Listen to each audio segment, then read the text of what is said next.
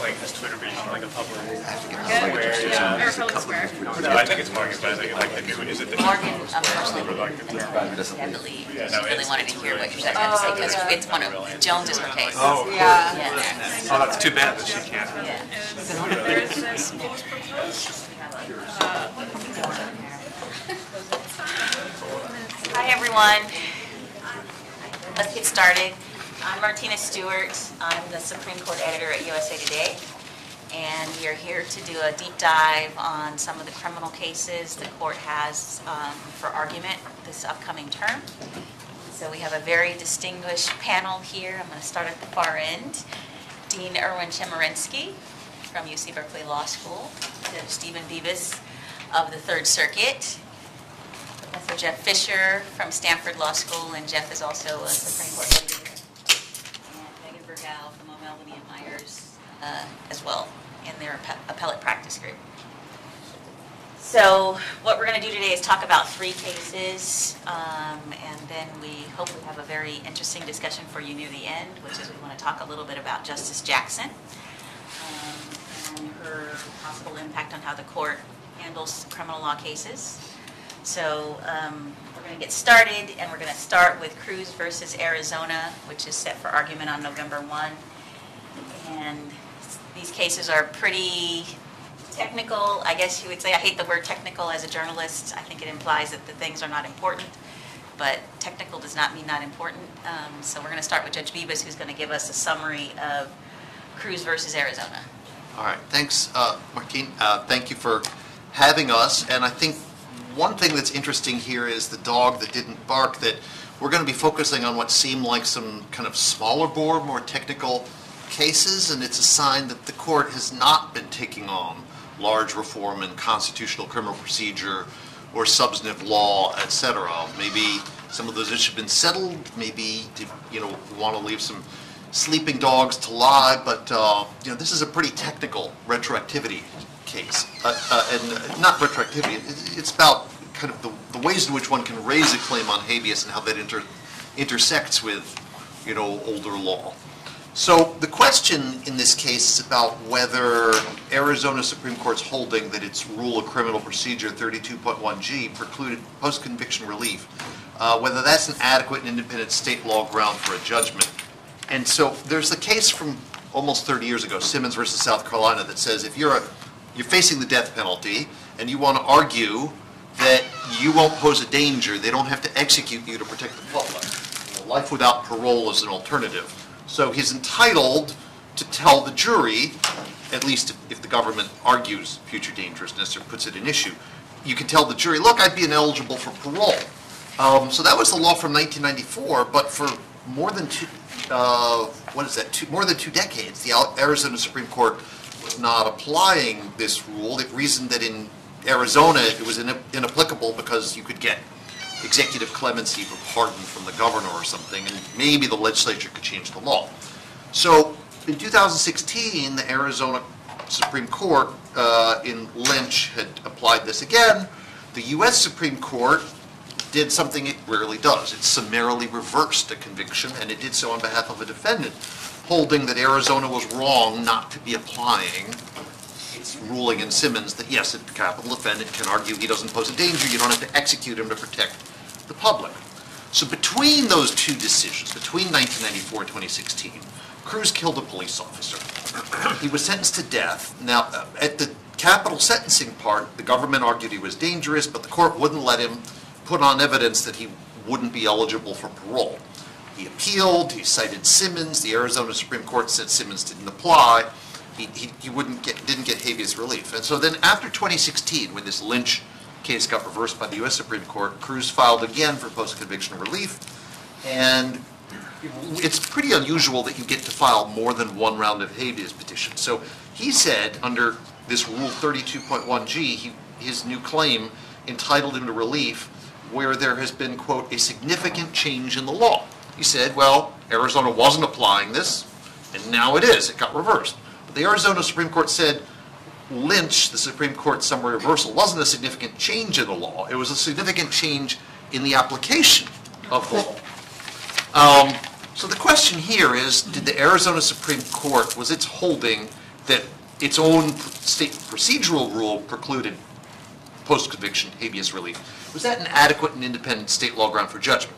So a state court can be reversed on the merits of its constitutional claim, but if it's applying its own procedural rule, the Supreme Court has to leave it alone. You didn't file it in time, you didn't, preserve your claim by objecting at the right time, etc. But Cruz says in this case that's going to be argued this fall that it wasn't adequate, it wasn't independent. The rule isn't adequate because it discriminates against federal law. What he says is this puts defendants in a catch-22. They have to say, Lynch applied settled law. Arizona's saying it can't be given effect, but federal law says you have to give effect to settled law. Arizona says in response he could raise that at trial or on appeal, which is weird because he tried to argue it. And he could have filed a cert petition after the Arizona Supreme Court refused to apply it. By the way, there's an amicus in the case that's inviting the Supreme Court to go so far as to say you shouldn't be taking certiorari from state habeas proceedings at all. No. Who knows whether the court will look at that, but there are some people arguing for going that far. He could have argued in a federal habeas petition Arizona had unreasonably applied Simmons. And so Cruz also says this rule wasn't firmly established, it wasn't regularly followed, and there's an argument about whether the change in precedent amounts to a significant change in the law. Cruz also says this 32.1G barrier, it's not independent of federal law. It's not just a state law ground because it's interwoven with how you figure out with the state court making a significant change in the law. And Arizona says they were only considering whether Supreme Court summary reversal was a significant change in the law. They weren't really looking at the merits. Now, Professor Fisher here has filed a brief saying, if you have a novel application of state procedural rule, that shouldn't be enough to bar federal review. So I'll let Professor Fisher talk, but let me throw some questions his way after taking the presentation. How do you think the Supreme Court should determine what's novel? Is there some concern that the court could decide who's getting out of the business? And do you see this as part of a broader trend or a one-off? Is the court, now tilting more in favor of defendants, or is this just an aberration here, a state doing something unusual, asking the Supreme Court to leave it alone? Yeah, thanks everybody for coming, and it's always such a pleasure to be part of this conference and panels like this with such great co-panelists, so thank you. As Judge Bibas says, I actually have participated in an amicus brief for the National Association of Criminal Defense Lawyers. One of the hats I wear is to sometimes help them with amicus briefs. So I don't get the credit for the actual authorship of the brief, but I was involved in its preparation. So a couple of observations which are hopefully at least semi-responsive to the questions that have been put my way. So first is why is this case on the docket to begin with? I think maybe that's what you're gesturing at with your last question. I guess my answer is to make the observation that it's a capital case. And two of the three cases we're going to highlight today are capital cases. And in any conversation about the Supreme Court's criminal docket, I think, has to take note of the fact that the continuing presence of the death penalty in America has a skewing effect on the court's docket, for good or for ill, but for the court, I think, has just continually felt, at least some justices have felt, the imperative to put a thumb on the scale of reviewing capital cases, particularly if they think the lower court might be wrong, in a way that they do not put a thumb on the scale of other sorts of criminal cases, even when somebody's serving life without parole. And so I think a concern for the fact that you have a capital case here capital defendant here who might not have received a fair hearing, that might be enough to get the case on the docket. We'll see how the court decides it. In terms of the way the court's going to approach this case, I mean, on one level it is, I agree, I don't like the word technical, but it's a, it's a case that is in the doctrinal weeds to some degree. Another way to look at the case and how I've thought about it, it's kind of a throwback case. The court used to have, a few decades ago, starting in the Warren Court in the Civil Rights era and into the 70s, the court had a regular portion of its docket where basically the issue was, are state courts acting in good faith? Are they inventing new rules? or otherwise creating artificial, unjustified barriers to the resolution of federal claims and the fair treatment of federal claims. Those cases kind of died away right alongside the movement of culminating in the Anti-Terrorism and Effective Death Penalty Act in 1996 of sort of presuming good faith in a very, very strong degree of state court systems and state court judges when confronted with federal claims. And so now sort of the congressionally mandated presumption, at least in some of these cases, is that state court judges are acting completely in good faith and with and are fully adequate forums to decide these constitutional issues. And one of the ways I think about Cruz is which of those two presumptions is going to prevail. Do we take the Arizona Supreme Court at its word that, oh gee, I guess we goofed up in the way we understood Simmons, but we're sorry, just a straightforward application of our procedural rule just bars this claim on state habeas? Or is the U.S. Supreme Court, a majority of the justices, going to say to themselves, the Arizona Supreme Court is just not being fair with respect to this federal claim and resisting, as they did before, they're continuing to resist the fair application of Simmons. And I think the impression of the justices on that kind of atmospheric question might go a long way to how they decide the particular legal issue in the case. But I'd love to hear what other people think as well, if anybody else has any thoughts. The only thing I'd add is the independent adequate state ground doctrine primarily developed in terms of Supreme Court review of state court decisions. It arose in the context of the Supreme Court not being able to review a state court decision if the state court ground is completely independent of federal law and adequate to support the result. It then comes up in the habeas corpus context, often in the procedural default. Is the procedural default to be regarded as an independent state ground that would also bar the federal habeas court from hearing it? And what Jeff says is right. If you look at the 1960s, like Henry versus Mississippi, the Supreme Court was not willing to find state procedural grounds to be independent adequate grounds because it really thought that they were made up. The court had a great phrase in Henry versus Mississippi saying, if the state ground is, quote, an arid ritual of meaningless form. And I do think that's a great phrase. Then it doesn't have to be treated as an independent state ground. And so it's interesting in terms of the procedural posture of this, and also how relatively few cases there have been about the independent state ground doctrine in either context in recent years. Let's move on to the next case, which is Jones versus Hendricks, and I'm going to let Dean Chemerinsky do the brief on that one. Jones versus Hendricks is going to be argued on November 1st also. Let me give a hypothetical to explain what this is about, and then there's a dispute as to whether or not the facts of Jones versus Hendricks fit into the hypothetical. Imagine somebody is convicted in federal district court of a federal crime. The person is sentenced. The person uses all of the direct appeals. The person files a 2255, which is how habeas is done for federal prisoners. It's denied. Many years later, the Supreme Court hands down a decision concerning the statute that the person was convicted under. And it would seem under the Supreme Court's decision that the person couldn't be convicted today. The person then wants to file another 2255. But one of the key changes that the Anti-Terrorism and Effective Death Penalty brought about was to limit the ability to bring second, third, or successive petitions. And this is embodied with regard to 2255s and 2255H. It says that in order for somebody to file a successive petition, they need a permission from the Federal Court of Appeals. And the grounds are very narrow. One ground would be that there's new facts that couldn't have been discovered through due diligence that would show that the person was much more likely than not, by clear and convincing evidence, innocent of the crime. And that's not what's relevant in this case. The other part of 2255H says, if there's a Supreme Court decision on a constitutional ground that the Supreme Court says applies retroactively, then the person can have a successive petition. But that doesn't apply in the circumstance that I've just described, because what I've described is the Supreme Court changing the interpretation of the federal statute. It's not a constitutional ground, so 2255H doesn't apply.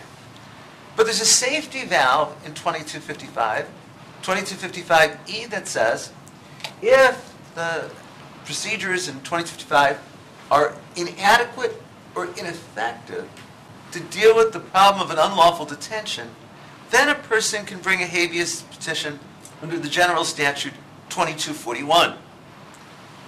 In the circumstance that I just described, can somebody bring a habeas petition under 2241, or is it precluded by the language that I described, 2255H, that says you don't get successive petitions except in the circumstances provided in the statute? So that's the basic issue. Now I can talk about Jones versus Hendricks and whether it fits into that. Marcus Jones was convicted in the year 2000. He was convicted of 2 counts of being a felon in unlawful possession of a firearm, and 1 of lying in order to be able to get a permit for a gun. His total sentence was 27 years in prison. He was given a sentence on each count, and they would have run consecutively, but it's 27 years in prison.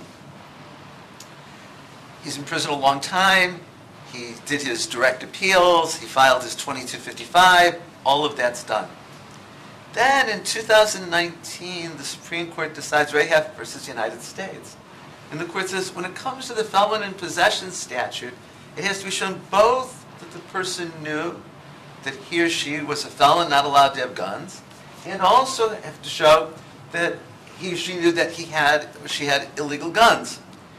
And now Marcus Jones comes back, wants to file a successive petition, and he wants to do so using 2255E's escape mechanism, filing a habeas petition under 2041, and he says, I didn't know that I was not allowed to have guns because I thought my convictions had been expunged.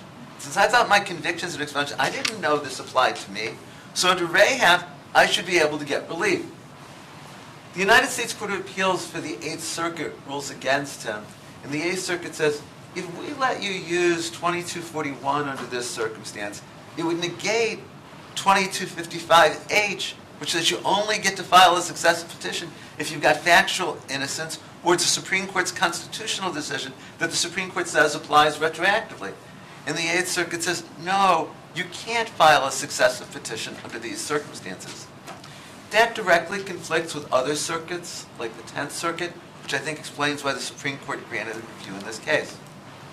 Now, Jones' argument to the Supreme Court is, look at 2255E. If you accept the 8th Circuit's interpretation, it's rendered superfluous, it's deprived of meaning. It makes sense that you'd find in this circumstance that the procedures that are available under 25 are inadequate or ineffective to deal with detention, the very language of 2255E. Also, there's a constitutional argument raised. A good deal of the brief that Jones has filed in the Supreme Court says, to interpret this any other way would raise serious constitutional questions.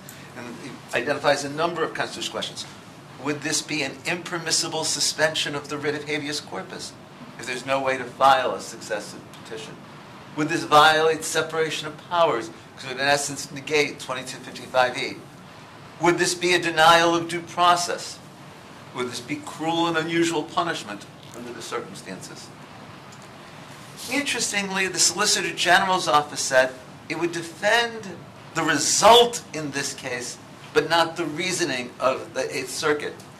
The Solicitor General's office says, if a person can show that he or she is actually innocent, then there should be the relief available under 2255E. The Solicitor General's office agrees with Jones that if you accept the 8th Circuit's approach, that nullifies 2255E. But the Solicitor General's office says you've got to have actual innocence, that no reasonable juror would convict. And the Solicitor General's office says Jones had 12 prior felony convictions before these felony convictions. He surely knew there were valid felony convictions against him, and he knew that he wasn't allowed to have guns. And so even though the SG's office would agree with a lot of the reasoning in Jones' brief, they say, Jones, you shouldn't get this relief because you can't show the actual innocence that would be required in order to take advantage of the safety valve of 2241. The Supreme Court appointed an amicus, Morgan Ratner, who argued last night, and the amicus very much defends the reasoning of the Eighth Circuit and says that, as the Eighth Circuit did, you don't get a successive petition unless you can show factual actual innocence, or it's a Supreme Court decision interpreting the Constitution that the Supreme Court says applies retroactively. So it's interesting, something we were talking about, that there is an underlying issue about what do we mean by actual innocence. It's also interesting here that the Solicitor General's office is trying to take a middle position, preserving some room for 2255E, but not in this case. So Jeff, this is another one where you had your hand in the amicus brief, so give us your thoughts on Jones. Thanks. I think Jones is a fascinating case, actually. Let me say a couple things about methodology as they might play out in this case, because I think one of the interesting things about the criminal docket, and this picks up on Judge Bibas' point, perhaps, particularly without the big, splashy, ideologically divisive cases, where I think the court in some ways is more committed to methodology or more attentive to methodology in the criminal cases in ways that they can often agree across ideological lines. So let me say one thing about text and another thing about history and tradition. Two things you've heard a lot about in this conference already, probably. So I think the textual arguments are really interesting in this case. As Erwin says, the key language is whether or not a 2255 motion under the circumstances he describes would be, the text says, is inadequate or ineffective to test the legality of the detention. And what the Eighth Circuit said, and what the amicus Morgan Ratner's brief says is, no, it's not inadequate or ineffective because Jones could have brought a 2255 after his conviction and argued that there was a mens rea component to the statute that wasn't satisfied in his case. And the Eighth Circuit says, yeah, you would have lost that because our precedent on the books at the time was you didn't need to have that mens rea, but it doesn't mean it was ineffective or inadequate or ineffective. But notice what I just did, and this is what the Eighth Circuit said. They said it was adequate. But the statute says is adequate or is inadequate or ineffective. And so what we argue in our amicus brief is that even two-letter words can have a lot of meaning in the plain language world, and is inadequate or ineffective requires you to ask right now, would a 2255 motion be able to be brought? And for the reasons Erwin says, the answer to that is no, because the statute as amended would preclude it because it's not factual innocence and it's not constitutional. And so then the question arises, well, wait a minute, haven't you just defeated those requirements Congress established? And then this is where I think the other part of the language of the statute is critical, where it says inadequate or ineffective to test the legality of the detention. And so then the question means, what is the legality of a detention? And what we say in our brief is that's actually a very narrow class of habeas claims. It's not simply arguing, as habeas petitioners usually do, that the rules followed at my trial were unfair. So to say I was convicted in violation of constitutional requirements about the way my trial is conducted is not to challenge the legality of your detention. Instead, what it means to challenge the legality of your detention is to say, I'm in prison for something that isn't a crime. Like, it is illegal to hold me because I did not commit a crime, or at least it's illegal to hold me for this length of time because the statute prohibits punishment above some lower length. And so if you think about that phrase as restricting the claims to that, then I think you kind of find a way that the text works in a way that it doesn't, at least this is what our argument is, that doesn't defeat the amendments Congress enacted in 1996. And that's where I get my second point about history and tradition, and I'm very, very interested to see whether it plays a role in the way the court thinks about this case. The briefs in the case, both our brief to some degree and Mr. Jones's brief to a greater degree, highlight that for decades before even the original 2255 statute was passed, the federal courts granted habeas relief in exactly this situation, and in fact reserved it for this situation, when somebody was in prison for something that was deemed not to be criminal, or was deemed to be serving a sentence in excess of what the statute allowed. And that was the core reason for habeas traditionally. Now, in the mid-20th century, we expanded habeas on the federal and state side to talk about the other kind of procedural errors I described. But the traditional core of habeas is this, I'm in prison for something that isn't a crime. And whether that has any play for the court by way of interpreting this phrase in the statute, I think will be something really interesting to watch. Aren't the boundaries there, though, kind of muddy? Isn't the reason we had this procedural expansion precisely because of the risk that absent compliance with constitutional guarantees, you might actually be in prison for a crime you didn't commit because the jury was incapable of discerning as much? I think I think you could say that the ultimate reason why we require these procedural rules to be followed is to avoid that risk. But that to me is that's an indirect claim rather than a direct claim that says that the statute under which I am imprisoned does not render my conduct a crime. Right. So the key point is that Rahafe adds this mens rea requirement, which Jones says was not met in his case. So he's literally sitting in jail for something the Supreme Court has said is not a crime. So in other words, my conviction is substantively invalid as opposed to procedurally invalid. Right, right. And reading the briefs and talking about text, history, and tradition, it was fascinating. If I'm remembering this right, there's a cite to an English common law case from 1691, if I'm not wrong about that. And so they're going way back with looking at sort of how this was done. And obviously, if you look at the opinions from the previous term, Dobbs and Bruin and the court being very focused on the textualist and originalist approach, you see some of the advocates in these cases using some of that and going way back and looking at how habeas was used previously. So let's move on to Reed versus Gertz. And so we have three law professors here, so I put them to work. So Jeff's going to do the brief on Reed versus Gertz. Okay, I'll try to be brief in that because I've talked a fair amount already, and leave the real interesting stuff to Meaghan. So this case arises technically not in a criminal prosecution, but in a Section 1983 lawsuit where Mr. Reed, who was convicted of murder and sentenced to death in Texas state court, is actually bringing a civil rights lawsuit challenging the Texas rules that govern his access to evidence for DNA testing, he says, to prove his innocence of the crime. So he was convicted of a murder, as I said, of a woman many years ago. When the police conducted the investigation, they found a belt, her own belt, near her, and it seems that the belt was used to strangle her to death. He says all these years later, I did not commit this crime, and I want to have DNA testing on that belt because I think it will show that actually her fiance is the one who killed her because he found out about the affair she was having with me and was upset about it, and that's who I think committed this crime. So I'm asking the Texas DA to conduct DNA testing to find out, whose DNA may be on this belt. The DA has refused to conduct that testing.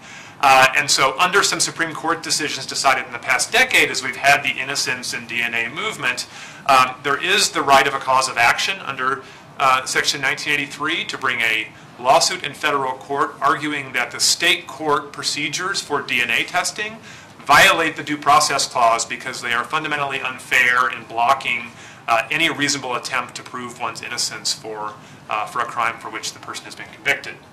And the particular argument that Mr. Reed makes in that respect is that the Texas courts held that he could not have access to the belt for DNA testing because he could not satisfy a chain of custody and anti-contamination requirement in the state statutes that, in essence are designed, the state court said, to ensure that the DNA that one might find on a piece of evidence would be accurate and not contaminated or something. His argument is, well, that's ridiculous. The state has had custody of this the entire time, and so if there's a problem with the evidence, it's the state's fault, and that can't possibly be put onto me. But that's not the issue in front of the court. In other words, the adequacy of Texas procedure is not in front of the court. Instead, what's in front of the court is the issue of timeliness and the statute of limitations. The question is, did Mr. Reed bring his claim too late? There are three possibilities discussed in the papers of when a cause of action for inadequate DNA testing procedures might accrue. The first is when a state trial court denies your request under state law to have access to the evidence for DNA testing, because at that moment you're at least on initial notice that state law is barring your access to the evidence for testing. The second place we might draw the line, say the claim accrues, is when the state high court decides that issue on appeal. And then the third place might be if you ask for rehearing in the state high court when that rehearing petition is denied. And so what the state argues is, in this case, is that, and what the Fifth Circuit held, is that it's the first thing. It's when the trial court decides the issue. At that moment, state law has been construed adversely to you, and you are injured and ought to be on notice that you have a claim that you need to bring. The state says, well, at the very least, it's when the state high court decides that issue, because that's when it's final in our state court system, at least in terms of a substantive ruling. If either of those things are true, Mr. Reed is out of court. If, however, his petition for rehearing in the Texas High Court told the issue further, and only when that rehearing was denied did his claim accrue, then his claim would be timely. And that's what he argues is the right thing. And I think maybe at that point, with the issue set up, I'll hand it off to Meaghan to talk about what the arguments are and how she thinks it might go. So this is unique. So Meaghan has done an amicus brief in this case on behalf of a set of legal scholars, one of whom is Dean Chemerinsky. We have your client here as well. So why don't you go first, and then we'll hear from your client. That's right. I think, I want to stress at the outset one thing Jeff said in passing, which is, the real issue in the case, or the real sort of issue between Mr. Reed and proof of his innocence is whether, if he's innocent, is whether, Texas's rule precluding him from accessing DNA evidence on the ground that he didn't control the chain of custody violates due process protections. And that's, ultimately the fairness question that occupies us, and, and about which we might want definitiveness in thinking about the ultimate fairness of his conviction. But that's not the issue before the court, and that issue might never be reached, at least in this proceeding, because of the intermediate technical, to use a pejorative term, question of whether his claim is timely at all. And there's also, the question, why the court granted this case. And to Jeff's earlier observation, I think part of it is that it is a capital case with actual innocence dimensions. There's, record evidence here that the murder victim's fiance had said some pretty incriminating things about his own responsibility for the crime. And so there's reason to believe that with the development of further evidence, that Mr. Reed might be able to establish his innocence. But the other sort of cross current here is that the Fifth Circuit decision is in some tension with a variety of other principles and doctrines that typically call for state processes to run their course before a federal court jumps in. So, for example, in the habeas context, there are well-developed principles of exhaustion and exclusivity that require a litigant to pursue relief in state court before they seek recourse in the federal courts. There are other related principles that preclude litigants from challenging the validity of a state court criminal conviction through collateral federal proceedings. And then there are a variety of abstention doctrines, younger abstention chief among them, that say federal courts should not be in the business of conducting parallel proceedings while criminal proceedings are running their course in state court. So you have a plethora of doctrines and principles saying to federal courts, wait for the state courts to speak, and then you have this decision from the Fifth Circuit saying, no, you should race to the courthouse as soon as you get an adverse decision from an inferior state court. The Supreme Court grappled with a somewhat similar issue a few terms ago in a case called McDonough, where they had to decide whether, in a, sort of a similar context, whether when the time for filing a 1983 claim should commence. And they considered the options. One option was when the trial court ruled, and another was when the appellate court ruled. And they recognized that we have to come up with a rule here, and we could make the rule be that you just file as soon as you get notice of an adverse decision in the trial court. But why do that when, as soon as you go to federal court, the first thing the federal court is going to do is stay its hand and wait for the state proceedings to run their course? We don't need, nor do we want, a system of ad hoc decision making by district courts that will reach the same result to wait. And we could just have a rule saying the same thing. So you had that result in McDonough, and you've got, I think, strong pressures to achieve a similar result here. And I think at the end of the day, it's hard to read tea leaves, and I think the state offers some arguments, why the court doesn't really need to reach the ultimate question at all. But this is one of those cases where they just need a rule. One is sort of a discovery rule that would require some factual investigation into when the litigant learned of his or her claim. And another is a pretty bright line rule that's easy to administer and that makes courts' jobs easier because all they have to do is see when that last decision was rendered by an appellate court, and that's easier for them to administer. They may not reach those questions because Texas says there are other problems, a litany of other problems that get in the way, which I think betrays on Texas's part some insecurity about the merits of their substantive arguments. But at the end of the day, this is a case where you just need to provide some direction to courts and litigants about what to do, and at the end of this case, we will know what to do. So I want to give the dean a chance, since you're one of the folks that Meaghan is representing in that amicus brief. I think she did a terrific job of presenting the argument and what's at issue in the case. But the only thing I would highlight is I think the intersection of the federal jurisdiction issues and the 1983 suit becomes so important, because it's easy to imagine a catch-22 where there's never a time that you can bring it. If you bring it while it's pending, no, you're barred by Younger abstention. You bring it when it's done, you're barred because it's too late. And the question is, what is the point at which somebody can bring a claim like this? That's exactly right, particularly if the federal court were to dismiss the action on abstention grounds, right? If they stayed, it's less of a risk, but if they kick you out of court altogether, then you get into weird preclusion questions. Well, as I'll also observe, since it's a Supreme Court conference, that one of the other places the court may look for an analogy is its own rules. Yeah. And the timing rules for filing a petition in the U.S. Supreme Court run from the denial of rehearing in the state Supreme Court, not from the date of decision in the state Supreme Court. And I wonder whether just that familiarity will be...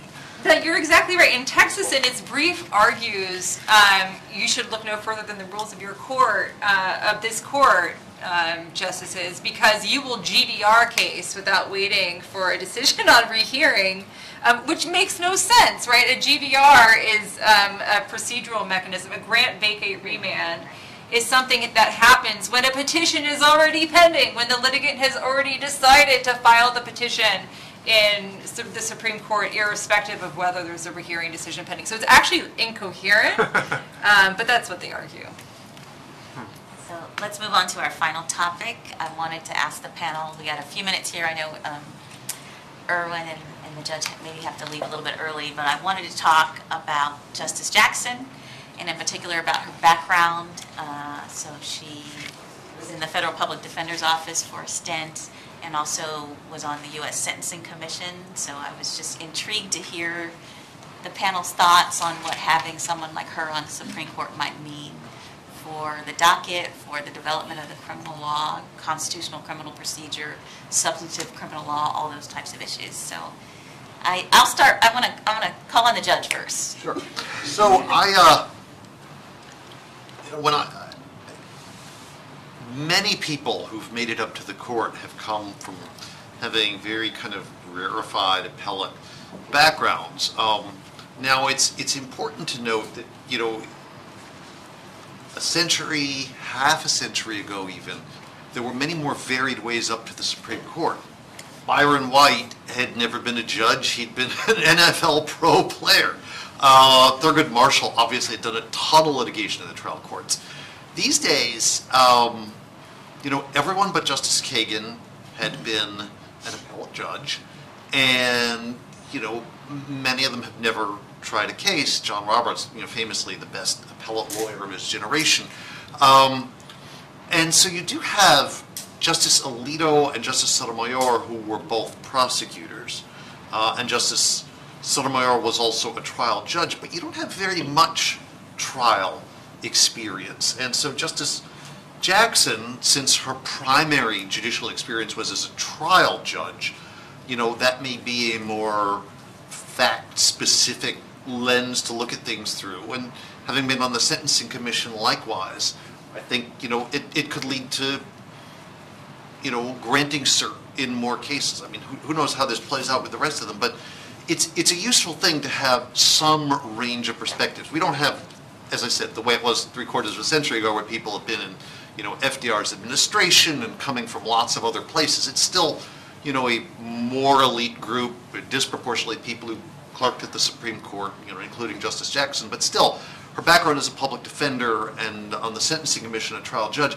may mean kind of more attention to some of these in-the-weeds criminal issues. Now, whether there's appetite among other justices to go along is anybody's guess. Sort of springing off, well, go ahead. No, please.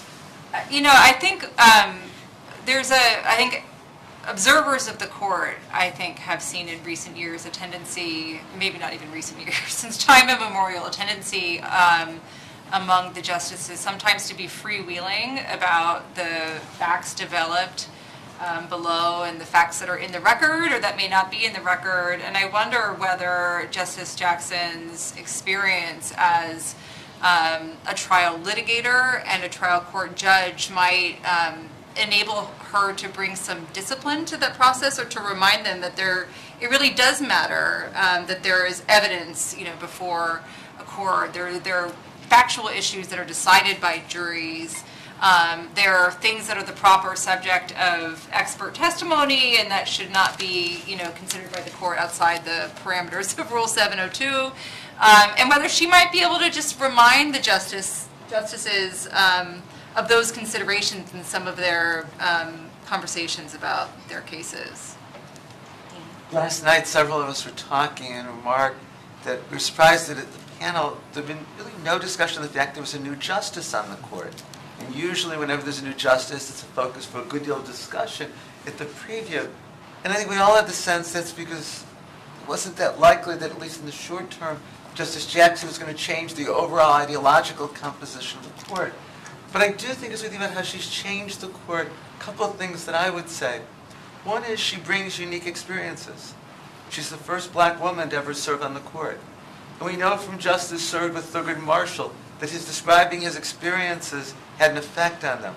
We know from other justices what they said, that Justice O'Connor, being the first woman on the court, brought experiences that affected them. And of course, as we're talking about here, Justice Jackson was a public defender. And whatever experience we have obviously affects our perspective. That one has to. And the other thing that I'd say that's related to that is that this may be an area where replacing Justice Breyer with Justice Jackson can make a difference in some cases. We tend to forget that one of the areas, especially in the last decade, where Justice Breyer was more likely to be the conservatives was Fourth Amendment cases. Maryland versus King, about whether police can take DNA from a suspect to see if it matches DNA from an unsolved crime in the database. It was 5-4 with Justice Breyer joining the conservatives. Justice Scalia wrote a strong dissent, joined by Justices Ginsburg, Sotomayor, and Kagan. Neverett versus California. Can police, on the basis of an anonymous tip of erratic driving, stop a car without the police observing erratic driving themselves? 5-4 in favor of the police. Justice Breyer joining the conservatives. Justice Thomas writing. Justice Scalia writing the dissent, joined with Justice Ginsburg, Sotomayor, and Kagan. Utah versus Strieff in 2016. If police illegally stop somebody, but discover there's an outstanding warrant, can they arrest and do a search incident to arrest? 5-3, it was the year Justice Scalia died, with Justice Breyer joining the majority and Justices Ginsburg, Sotomayor, and Kagan dissenting. Obviously, we can't presume how Justice Jackson would have voted in those cases, but it may very well be that Fourth Amendment, maybe some other criminal procedure areas, are a place where she will vote differently than Justice Breyer would. And of course, all of this is in the short term. She's 51 years old. She can be on the court for decades. It can make an enormous difference in the long term. Maybe I'll pick up with that and other areas of criminal procedure, but name a couple more, somewhat near and dear to my heart. Justice Breyer was on the dissenting side of many of the court's recent confrontation decisions, siding with the prosecution in those cases, and also in the Apprendi line of cases involving whether sentencing facts go to juries. Justice Breyer was one of the most resistant to the expansion of that doctrine. And so, again, I don't know what Justice Jackson will think of those two things, but there's a possibility for possible movement there. I just want to amplify, I think the others have said much of what I would have said, and I think it's interesting that we all ended up talking about her experience as a trial judge as maybe being as important as some of the other features of her background, which have been discussed more in the public and the press. But let me amplify two things, and one is about, if you think about it from the standpoint of a Supreme Court litigator and Supreme Court decision making, one is incentives and another is administrability. So the Supreme Court, when it decides criminal cases, like any others, but I can just think of numerous times in the criminal sphere, the court will ask during oral argument, well, if we establish this rule, then won't criminal defendants do X, Y, Z? And won't criminal defense lawyers have the incentive to game the system in this way, or make these kind of objections that way, or pull a string? And to finally have a former criminal defense lawyer in the room and on the bench to participate in those conversations, and not simply two former prosecutors and 7 other justices who didn't practice criminal law, I think may shift that conversation in interesting ways, both on the bench and maybe in the conference room as well. And then administrability is another kind of bread and butter consideration for the U.S. Supreme Court when they make decisions and announce rules. And Meaghan was just talking about the rule for limitations periods. Just we need to know what it is and how's it going to work. And there are any number of times in oral argument where the court will say, well, if we announce this rule, is it going to be workable? Are district judges going to be able to operate under it? Or the Supreme Court, a justice might float a rule, and a lawyer might try to say, geez, I'm not sure that's going to really work in the field. In practice, we need to know with more specificity what the rules are. Well, Justice Jackson, having sort of been a trial judge, can do what Justice Sotomayor has done a little bit, but I think maybe even more, which is speak from the standpoint of a trial judge on the bench. I mean, I've talked, I don't know, Judge Bibas, if you've had this experience, but I've talked with other Court of Appeals judges who say sometimes when they have a former district judge or a current district judge sit with them by designation or has just been elevated to the appeals court, that can bring a really important perspective into the conference room. And so I think the same thing would be true of the U.S. Supreme Court. It's unexpected. So when I was at baby judge school and we had our dinner at the Supreme Court, I was talking with Justice Sotomayor and I asked, how did being a former trial judge affect her?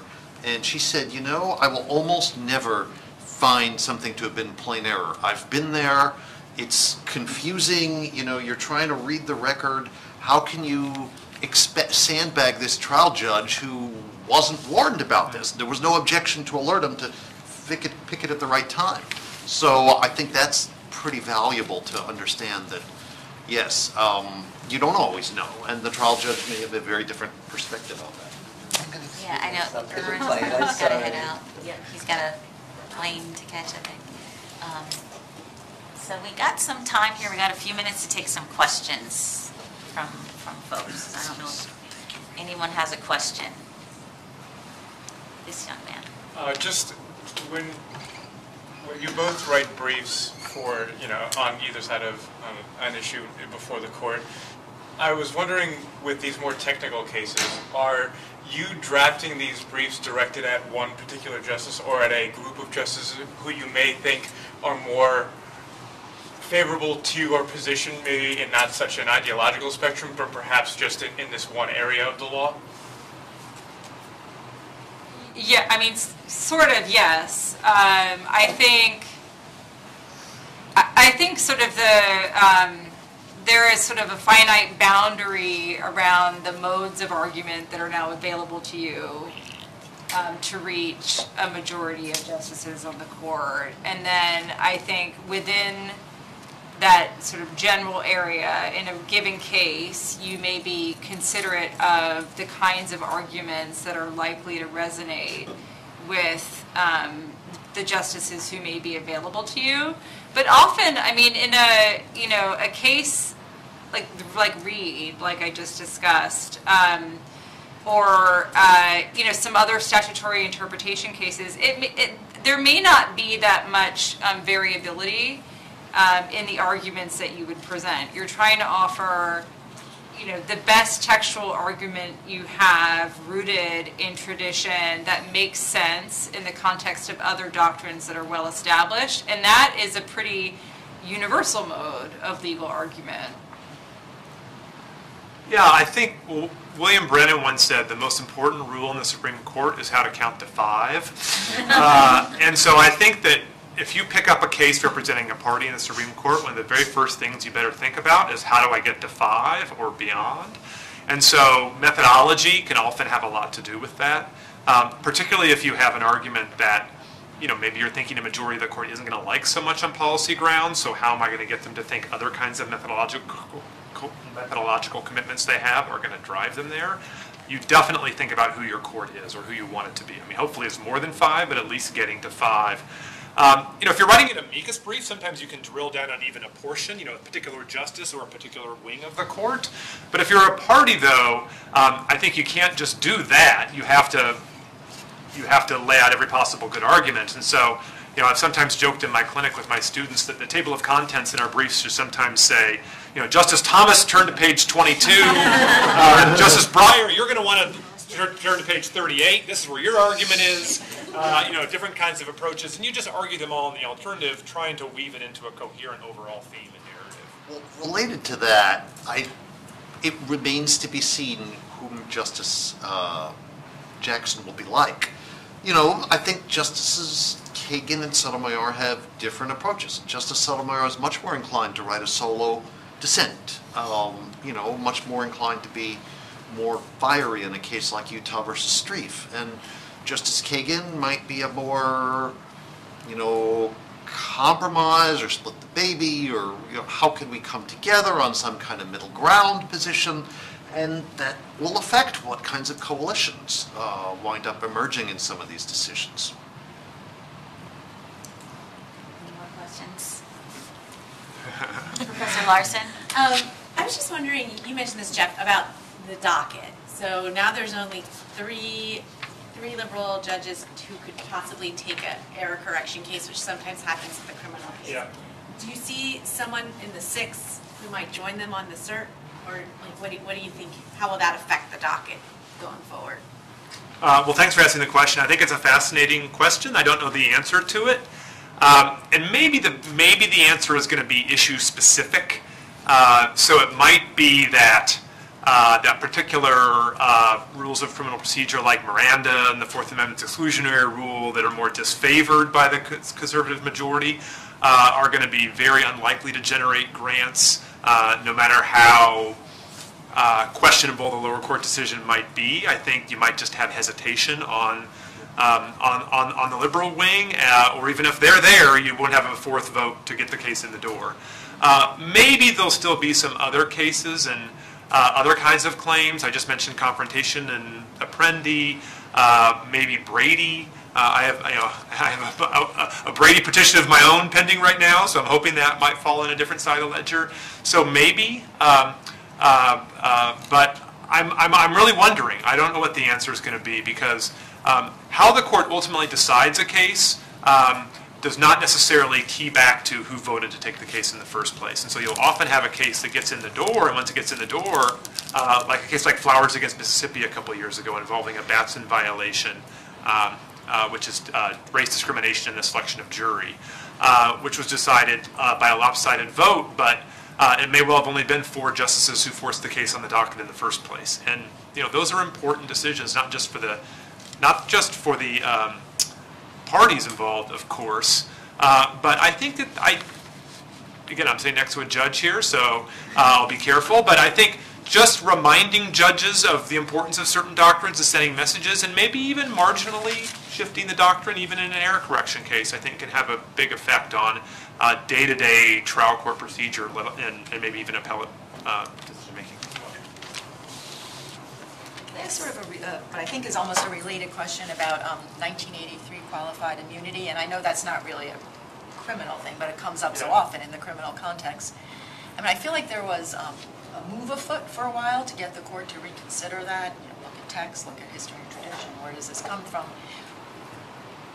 Is that still ongoing? Do you see any prospects for that? Where do you think this court seems to be on qualified immunity? Yeah, as you say, there was a moment where Justices Thomas and Sotomayor most vocally wrote separately to question whether the court's qualified immunity jurisprudence had a basis in law, to put it bluntly. And so you thought to yourself, boy, if you've got Justice Thomas and Justice Sotomayor wanting to relook at this, seems like the court, that's a pretty good proxy for having majority of the court interested in this issue. But whether because of additional shifts in membership or other dynamics, it seems to be the revolution that wasn't.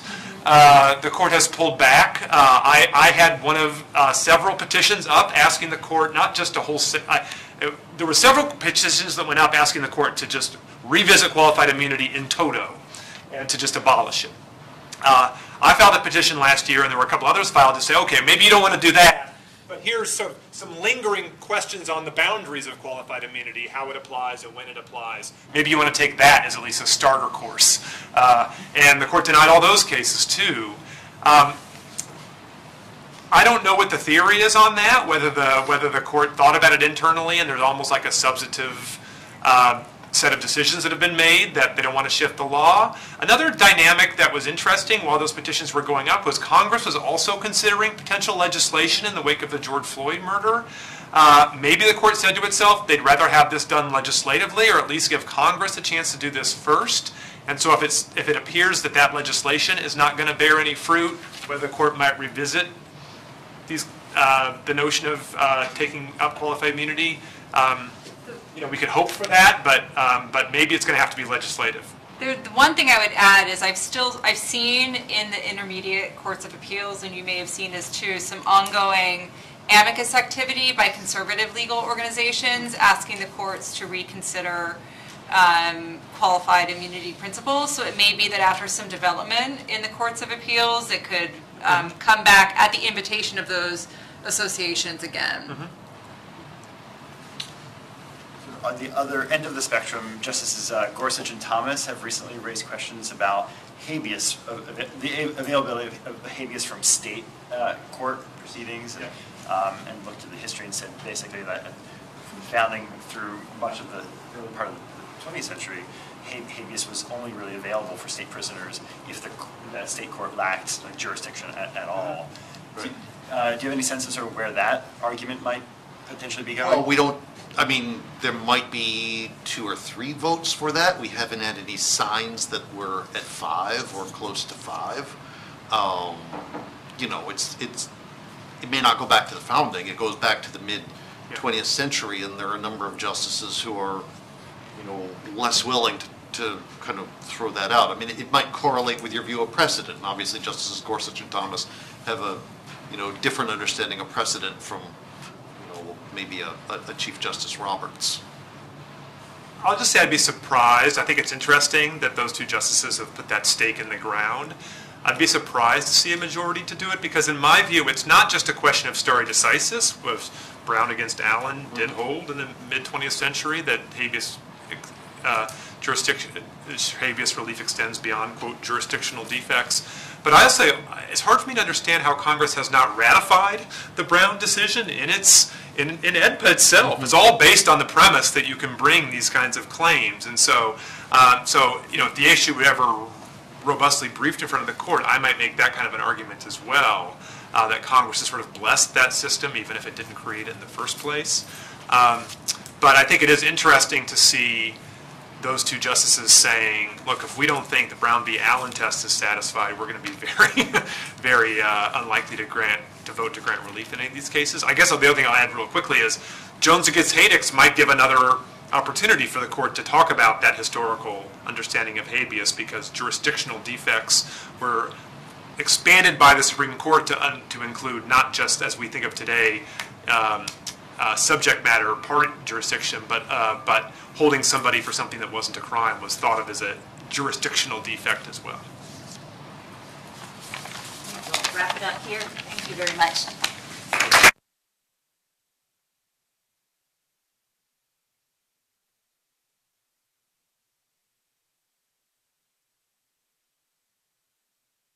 Is a state conviction.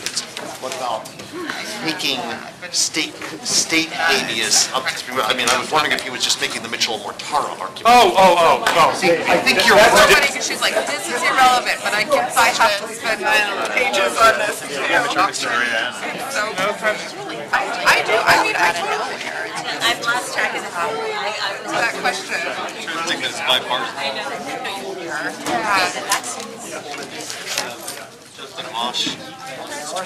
By the Harlan tweet, view of the history, but that's not, I mean, versus. Yeah. Okay, right. Likewise. Yes. I mean, that's what Kagan says. I haven't read, like, the sources myself. Thank you. but- That was fun. Yeah, it was. It went well. Fascinating. Good. Will we see you at the reunion this October? I'll probably be around. Yeah. I'm glad that we get to have them again.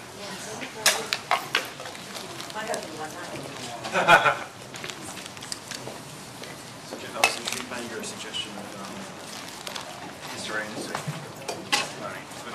Thank you.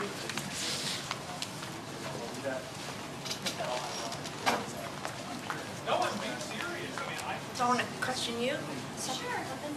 So the description of you, and I haven't read the long one yet, is that you were an editor at USA Today. But you're more than that. What do you really do there?